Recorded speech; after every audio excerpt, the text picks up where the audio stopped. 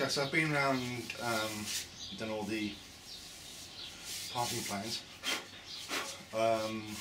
What I need to do now is get in there and do all the really fine fiddly bits with the 240. I find doing it at this point is a lot easier than doing it later, because I don't really want to do it later. It's really easy to get in there and do all the fun stuff, the easy stuff, and then you got to try and rework the intricate bits, and it is quite difficult because you end up messing up the main surfaces. So I find, you know, do the little pain in the arse bits first, and then you can work on the main big surfaces. And that seems to work best with my mentality. Right.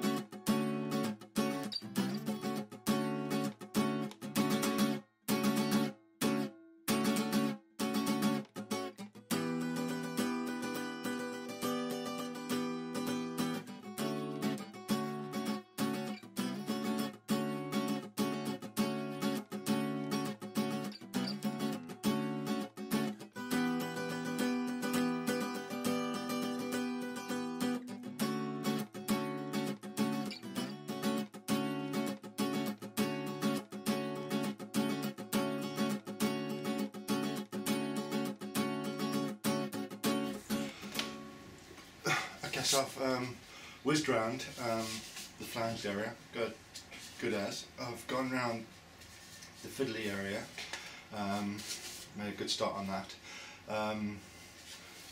The hardest part I found is actually just sounding out the ringing. Yeah, the actual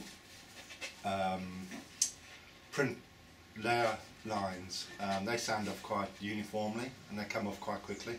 It's these ringing lines, the vertical ringing lines, seem to be deeper than the, you know, so you got peaks and troughs that are higher than the actual layer height lines. So that's what's taking the time with this first pass of the with 240 sandpaper. So now that I've done that, I'll sand probably this wing section again, doing probably this panel here first. Taking care not to roll this edge here. I want to try and keep this edge really crisp, with a sort of inlet on the wing is, saddle I suppose you could call it. So I'll sand this area now, see how this seam comes out and how the seam looks, and then I'll have a chat in a bit.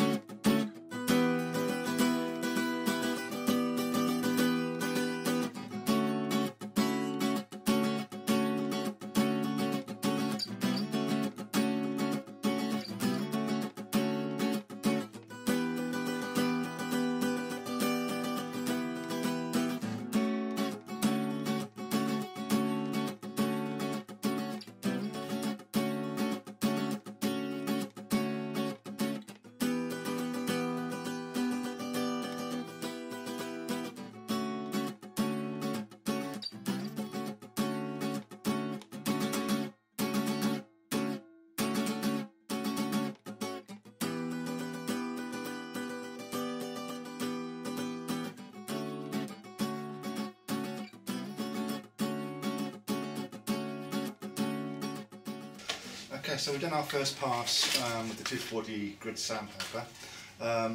All in all, pretty happy with the way things look. Just zoom in a bit. I'll make sure we are focused. Come on.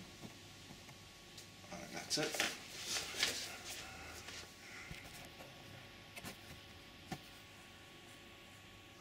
Cool. So the joints come out great. They're a little bit high on this side, a little bit low on that side. If you remember, we've actually put some tape under these two corners to raise this up. It probably could have done with this raising up a tad more. Got a little bit of a gap here. You can see where the dust collects. It's another nice thing about it. So you've got a little bit of a, it's just ever so slightly, a bit of a gap where the dust collect there. And we've got another little spot over here. It's absolutely minute. So I'm hoping that once I've done the next pass with the acetone, by the time we've sanded it again with the 400 grit sandpaper, they'll almost be out. If it's not, I'll just put a tinsy wincy bit of CA on there, let it go off, and then sand it down. But as you can see, we're nice and smooth. So that's what we are now. That's what we were before. Other tricky areas were obviously the finicky bits, and then over here I spent a little bit of time over here because my actual CAD model was slightly wrong, the surface was slightly wrong, and there's a slight dip in this area. That just sounded out fine. So yeah, any mistakes I've made in the CAD actually come through, so sometimes you actually don't see anything on the CAD if you're not looking close enough. And it's only when you start sanding that you realise that, because that's come through a couple of times, and I've actually looked at the CAD model and I've spotted on the CAD model now that fault. It's only minute, but yeah, it just sounds out. So what we do now is we'll just make sure it's all completely dusted off, and then we'll hit it with some more acetone.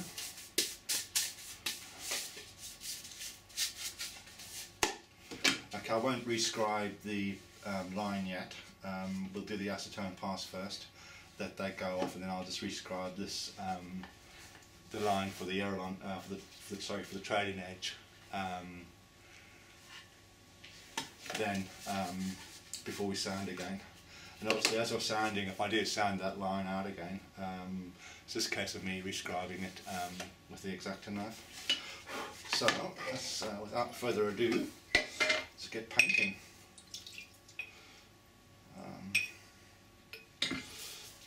So I'm going to give it one more coat all the way around, and then future coats will just be the main face.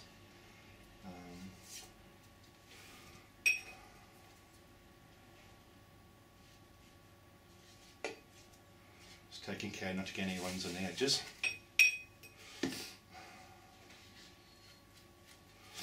It's not soaking in so much this time. Last time I was soaking in like crazy. It's mental how much it was soaking in.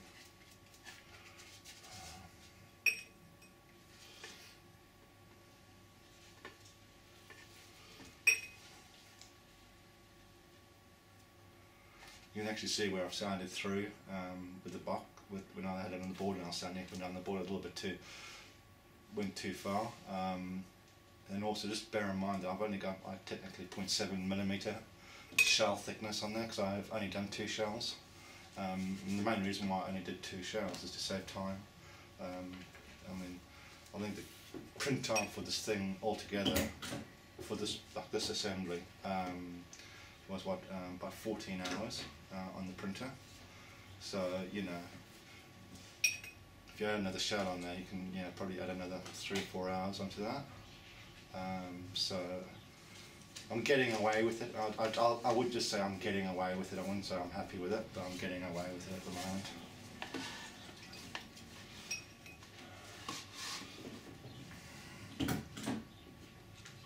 One of the guys on the Google groups was asking about, he does electric guitars and stuff, and he was asking about other ways of infilling. So I've tried infilling with foam, which works quite well. So you've got your hollow model like this. What you do is leave a side open. You can pour your expanded foam down there and fills up, and that really strengthens things up. But I've also got some liquid plastic from Smooth On that I want to try as well. I'll just make these moulds really, really rugged then. They're not going to crack. But at the moment, while I'm sort of prototyping and stuff, I'm not going to worry too much about it. They're easy enough to repair if you do get a crack. So I'll join there where we welded. It's kind of, it's almost disappearing. We didn't really pay too much attention to that with the sanding. Okay, so that's all done. Make sure we've got all our dust off, because obviously we don't want to be adding that dust into it.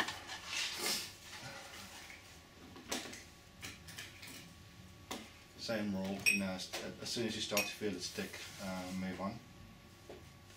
So if you feel it starting to stick on the plastic, move on. Make sure you get right down these nasty little bits here. I actually wet it up quite a lot in these little bits, those little areas there.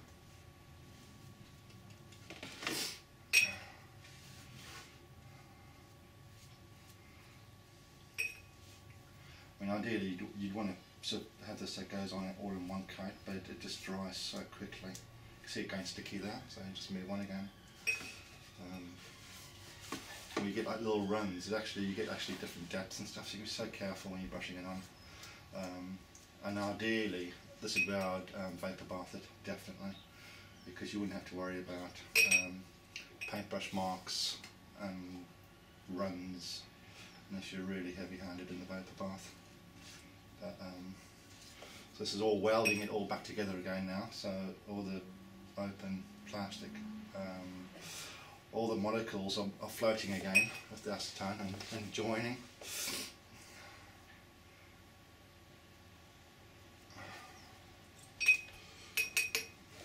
So the 240 sounding is definitely the one that takes the longest time.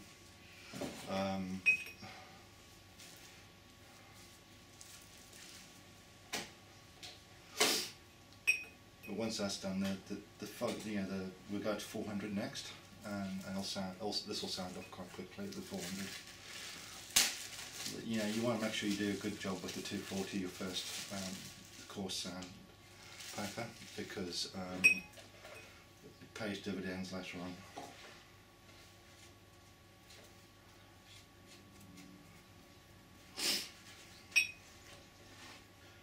See, if this was vapor bath now, this would be smooth as a baby's bum. But you can see the brush lines from the paintbrush in there. So yeah, I really need to make a bigger vapor bath. I want to get some sort of hot plate, so I'm not actually using the printer. As the heat source for it. So there we have it. I'm just going to put a little bit more on that bit there.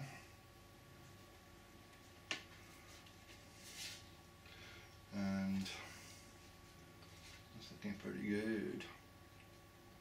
So we used 400 grit sandpaper next time, and all we're going to do is basically sand out all the scratches made by the 240 grit.